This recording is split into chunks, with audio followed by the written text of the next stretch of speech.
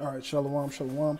We're the real Hebrew Israelites, coming day in and day out to prophesy downfall of Babylon the Great. First off and foremost, all praises, honor, and glory be unto Yahweh by Hashem, Yahweh Shai. All right, double honors to thee, O the apostles of great millstone. Salutations to the elect, wherever you may be. Barakatah Yahweh, Barakatah Yahweh Shai, Barakatah Yahweh, Barakatah Yahweh Shai, Barakatah Yahweh, Barakatah Yahweh Shai. And I'm going to jump straight into it. Just a response to Elder Apostles Tahar's video, and just dealing with scriptures concerning Edom, right? To like vocab and you other fucking Jesus juice drinking motherfuckers, all right? When did these prophecies take place? Pinpoint them and give us the time period when these certain things happen, man. Concerning Edom, since everybody believes that Edom is done away with. And more importantly, like the Elder Malcolm went into, for you to say that, you would have to admit that the northern kingdom and the southern kingdom came back together, according to Obadiah, the first chapter. All right, you would have to admit that the northern kingdom and southern kingdom came together to destroy Esau. When did that happen?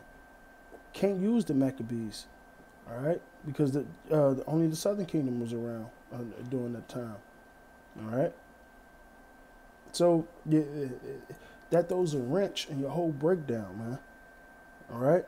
But nevertheless, I'm going to get straight into these scriptures. Psalms 137:7. All right. Remember, O Yahweh, the children of Edom in the day of Jerusalem, who said, race it, race it. All right. So the children of Edom said, destroy it, destroy it, when they seen us getting destroyed. All right. To the foundation thereof. O daughter of Babylon. Now, once again, Edom and Babylon is synonymous, man. All right. Who art to be destroyed.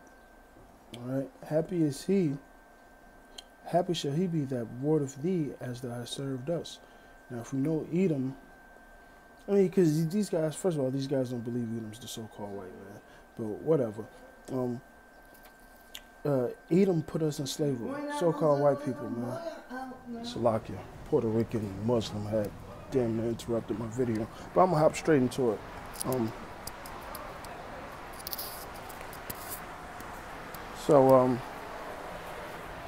Even back to Salakia, camera issue. Yeah, so it says, happy shall he be that rewardeth thee as thou hast served us. How did Edom serve Jerusalem? All right? Put us in slavery. Put us through bullshit. So guess what? We got to repay them like they did us, man. So when did the Israelites repay Edom? When? All right? As a nation, when did they repay Edom? All right? Hold on, let me go further into this. Happy shall he be that taketh and dashes thy little ones against the stones. When did that happen in Edomite history, man? All right? When is that? That has not happened yet. That's a prophecy that has not happened yet, man. All right? See, this is going to play a role in what? The Isaiah 14 kicks in about the children. How do it go, man? Prepare judgments for the iniquity of the children's fathers. I believe, roughly paraphrasing. I butchered it, but you brothers know what I'm talking about. But yeah, that's when that's going to kick in, man. When we're going to get our vengeance, man. Where Ezekiel, well, I'm going to read it. Ezekiel 25, when I get there. All right? It says he's going to lay his vengeance upon Edom by the hands of his people, man. All right? But let me go to the next scripture. This is Isaiah 63:1. Who is this that cometh from Edom? By the way, this is the breakdown to Isaiah 47:3. All right, I should not meet thee as a god. That's just a side note. But nonetheless, who is this that cometh from Edom? Now, where's Edom today, man? All right, because this didn't happen yet. This has not happened yet. This is talking about Yahweh Shai coming from a place that they call Edom, which is synonymous with Babylon, as I just read in Psalms, the 137th chapter, right? All right, so who is this that cometh from Edom with dyed garments of Basra? this that is glorious in its apparel? How is Yahweh supposed to be returning? All right, with the clouds of heaven. All right, the so-called UFOs, which are really the chariots of Israel. All right, so he's going to come with that glorious apparel, man, traveling in the greatness of his strength. The angels of the Lord are thousands upon thousands, all right, flying upon the wings of the wind. And I roughly paraphrase that one too. All right, this is what it's talking about. This is the curse that goes over the whole face of the earth. It's talking about them chariots, all right? But it's coming from a place with dyed garments of Basra, all right, because all the bloodshed and death that this one man is going to cause, all right? I that speaketh in righteousness, mighty to save, wherefore art thou red in thy apparel, and thy garments like him that treadeth in the wine fat. Who is that talking about, man? Okay? To you Babylonian Christians, all right? Who is this talking about, man? Okay? Then it says, I have trodden the wine place alone, and the people, there was none with me. For I trimmed them in my anger, I trampled them in my fury, and their blood should be sprinkled upon my garments. And I will stain all my raiment, for the day of vengeance is in my heart, and the year of my redeeming is come. When is that? Has that happened yet? Did the Israelites get redeemed yet? All right? Did the day of vengeance happen yet? No. So explain that, all right, you Christians, all right? Let me grab this next scripture. All right, this is Isaiah 34:6. The sword of Yahweh is filled with blood. It is made fat with fatness and the blood of lambs and goats, all right, with the fat of the kidney of rams. For Yahweh have a sacrifice in Basra. Hey, you get the same idea, Isaiah the 63rd chapter, all right? And a great slaughter in the land of Idumea. Now, Idumea is what? The Greek way of saying Edom. So once again, Edom, Basra, even Babylon is synonymous with this, man. So has this happened yet? This great slaughter in the land of Idumea? All right? I said blood of lambs and goats. Who does the lambs represent? Israelites. What about the goats? Esau. So a lot of you Israelites are going to die over here in America, man. You 2/3. All right? Hey, you're going to get the judgment of Esau too. All right?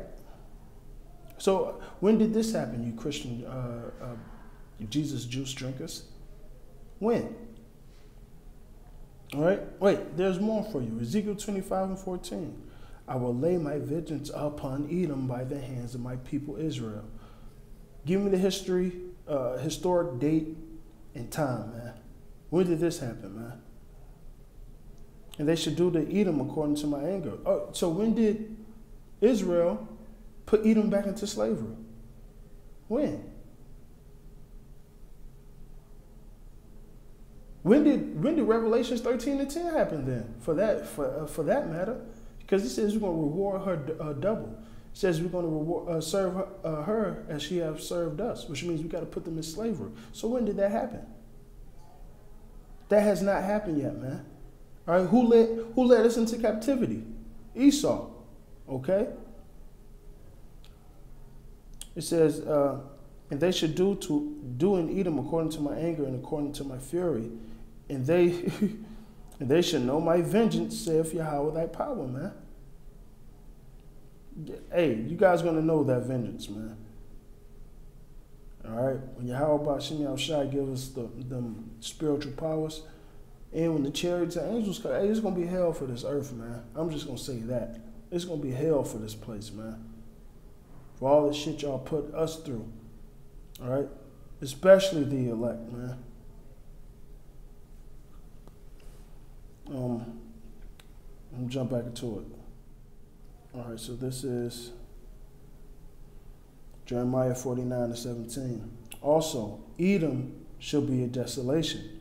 Everyone that goeth by it shall be astonished, and shall hiss at the plagues thereof. Ooh, hold on. Let's read this again. Also, Edom shall be a desolation. Damn. Didn't it something say Babylon should be a desolation? Sounds, okay, I'm gonna keep on going. And this is an inside joke, by the way. All right. Everyone that goes by it should be astonished. Damn. Isn't it the scripture that says everyone that goes by Babylon should be astonished? Okay. And shall hiss at the plagues thereof. Damn. Didn't it say the people was going to hiss at the plagues of Babylon?